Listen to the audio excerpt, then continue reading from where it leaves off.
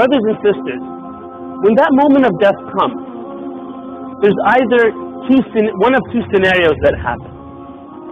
Either dark angels, black angels from Hellfire come into the room with a wrapping from Hellfire, and they come where your head is, and they say, "Oh, you bad soul, you evil soul, come out to the anger and wrath of Allah."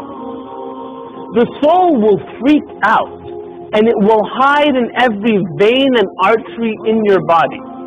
The angel of death will pull the soul out of your body. The hadith says, like a wet piece of wool in the middle of a bush of thorns. Can you imagine that? Ripping every vein and artery and nerve in your body till the soul comes out. It is wrapped in this wrapping from Hellfire, and it ascends to the first sky. The inhabitants of the first sky, the angels, they say, "Who does this filthy soul belong to?" And the angels say, "This is the soul of so-and-so." And they ask permission for the soul to ascend to the second sky, but they are denied permission. And they hear a sound from above saying, "Write their book in the lowest level." And this soul, brothers and sisters, is left to fall from the sky into the grave. On the contrary, may Allah grant us the other thing. When you are about to die, angels from paradise come into the room with white faces, and they say to the soul, "Come out to the pleasure and happiness of Allah." And the soul comes out of the body, the hadith says, like a drop of water out of a pitcher.